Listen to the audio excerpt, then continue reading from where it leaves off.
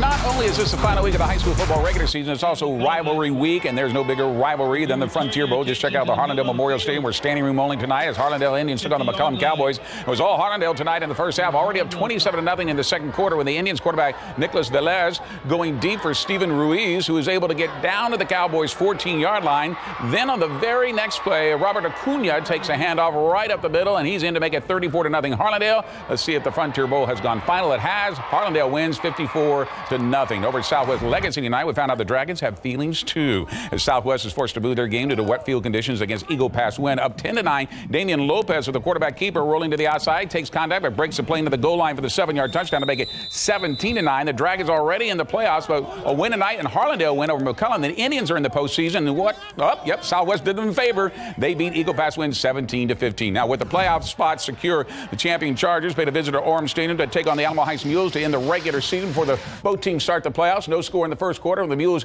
Reed Anderson rolls out to his right, decides to keep it himself. Is able to score from 21 yards out. Put Alamo Heights on the board first, 7-0. The final from Orem Stadium, and it's still in the fourth. Champion has taken the lead, 43-34. Rivalry week continues. Kennedy Rockets hosting the Memorial Minutemen in the Salsa Bowl. We're in the fourth quarter. The Rockets out in front, 26-3, going to add to that lead, starting with their defense. Kennedy's James Butler, and it looks like he's going to bring this all the way back for a pick six, but he gets up in it at the 15-yard line, but not before he picks up a big 41 yards. That sets up this. Devin Salazar takes it right up the middle, makes it 33-3 Kennedy. Let's head back to the big game coverage scoreboard for the final in the Salsa Bowl. There you see Kennedy with the big win, 33-9. In the fourth, champion is leading Alamo Heights in a score fest, 43-34. Southwest does everybody a favor here, including Harlandale right there with a win over Eagle Pass win. Harlandale's in the playoffs with a shutout over McCollum, 54-0. Sam Houston Band showing off combat choreography against Veterans from Memorial, down 13-0. Now Memorial threatening on the 2-yard line, but they fumble the snap. Trayvon Williams is there to pick it up for the Hurricanes,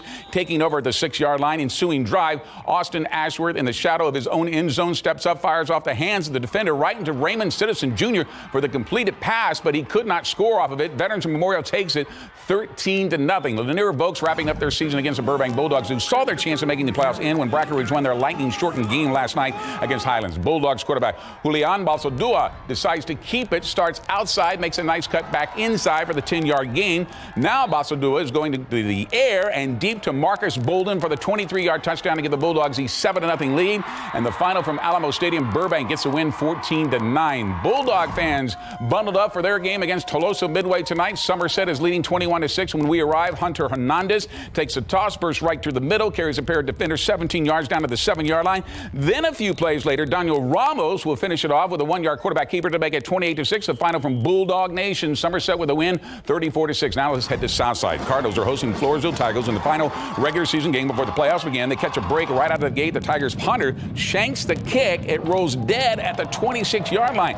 And the Cardinals take full advantage of that with a pitch to Perfecto Doria, who finds a gap on the left side, and he's down to the 6-yard line before he's stopped. So Alejandro Escamilla calls his own touchdown on the quarterback keeper. Southside takes the early 7-0 lead, and as a result, let's head back to the big game coverage scoreboard for that final. Southside gets a win, outscoring Floresville 56-21. Somerset over Tolosa Midway out of Corpus Christi 34-6. The shutout for Veterans Memorial, both Sam Houston, they're headed to the playoffs, and Burbank and Lanier 14-9 the final. Rohawk fans staying warm in the stands, a little slumber party, and when they wake up, they're treated to this. Austin Fobbs off the play action rolls out, and he finds Devin Otten, who has got the angle for the 14-yard touchdown. That made a 13-0 Randolph over Karn City. The final from Mickler Memorial Field, 41-0 Randolph. It's a confetti party for the Apache fans as Antonia is hosting their rivals Central Catholic Buttons tonight. We're in the third quarter. The Apaches are leading 7-3, but the Buttons have the ball. Nick Chavez to Jared Tarava. He gets to do the work off the shallow crossing pattern. He's able to fight his way through tackles, pick up a good 25 yards with the effort. Then it's Gibby Garza with a 1-yard touchdown run to put Central in front 9-7. Back to the big game coverage scoreboard for that final and more. Central Catholic with the ekes out the win there, 16-14. Shiner St. Paul over St. Gerard. That game, by the way, was played on Thursday. Randolph over Karn City, 41-0. Jordan over Cole, 21-8. Our big game coverage road trip has Larry and photographer Eddie Lanigo to the south, headed to the Southwest with their first stop in Crystal City, where the Javelinas face off against the Hondo Owls for the district title. Then it's over to Dilley to see if the Wolves can keep Nixon Smiley winless, and finally pulling into Pearsall to see if the Mavericks can stay in the playoff picture against Poteet. With more, let's take you live to the home of the Mavericks in Pearsall. That's where we find our Larry Ramirez. Hi, Larry. Hello, Greg, and good evening, everybody. Yeah, Crystal City was the site of a huge football matchup. Tonight, fans packed Javelina Stadium to watch their team make some history by either winning district outright or at the very least grabbing a share of the crown.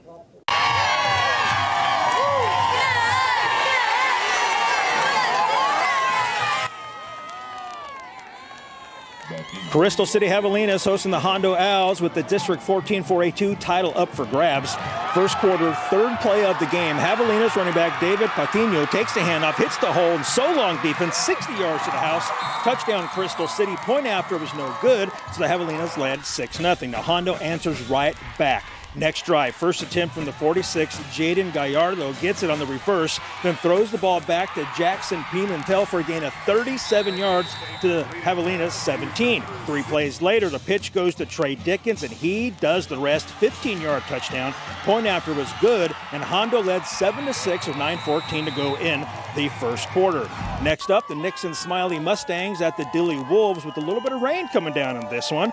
Third quarter action, opening drive for the Wolves. Quarterback Julian Cantu keeps it, and he picks up 13 yards down to the Mustangs' 36-yard line. So now it's 3rd and 1 from the 27. Moments later, handoff goes to Enrique Garza. He bounces to his right, and he's coming right at you, folks, and just by Photog Eddie and into the end zone. Now the 2-point conversion was no good, and the Dilly Wolves led 36-6 early third quarter. Last stop, the Pearsall Mavericks hosting the Poteet Aggies. Mavs needing a win to make the postseason. Late fourth quarter, Aggies ball. QB Darren Garza throws to Ernest Davila for a 15-yard touchdown. 2-point conversion was good, and the Aggies trailed 30-26, but the Mavs got the ball back, and they would run out the clock to secure victory. So let's go to that scoreboard for you now. Hondo defeats Crystal City by a final of 31-6, but Crystal City does grab a share of the district championship. That's a first for them dating back to 1953. Dilly beats Nixon Smiley 50-6, so Dilly advances to the postseason. And right here, Pearsall hangs on to defeat Poteet 30-26, and the Pearsall Mavericks have advanced to the postseason. And here's some of the team right now, guys. Looking to the camera. Yeah. Woo! All right. How excited are you to be going to the postseason? Very excited. Hey, simple answer. I love it. Greg, that's it. Back to you. Short and sweet. I like that. Thanks a lot, Larry. Time now for a fan cam where you, our fans, help us cover one of the big games on our big game coverage tonight.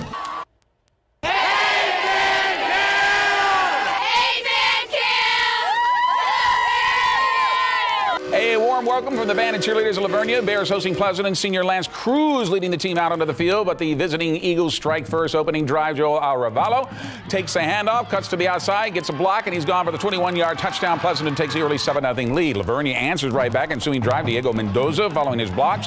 Nice through the line, bangs into the end zone for the 15-yard touchdown. That got the Bears faithful on their feet. We're tied at 7-0, but Pleasant responds after converting on 4th down. Daniel Valadez runs to daylight right up the middle for the 10-yard touchdown. Eagles retake the lead 14-7 as fan cam departs. Let's go back to the big game coverage scoreboard and see if they can pull that victory out. Lavernia does. 24-21 is Gonzales over Bernie 35-28. Medina Valley falls to Kerrville Tivy, so they wrap up the district title 28-21. Final in overtime, Austin Johnson over Seguin 35-28 is Liberty Hill over Canyon Lake tonight 47-0. Navarro over Bandera 63-7. Elsewhere in our final week, St. Joseph falls to Holy Cross 19-0, and a final in overtime, Brentwood Christian over San Antonio Christian 27-21.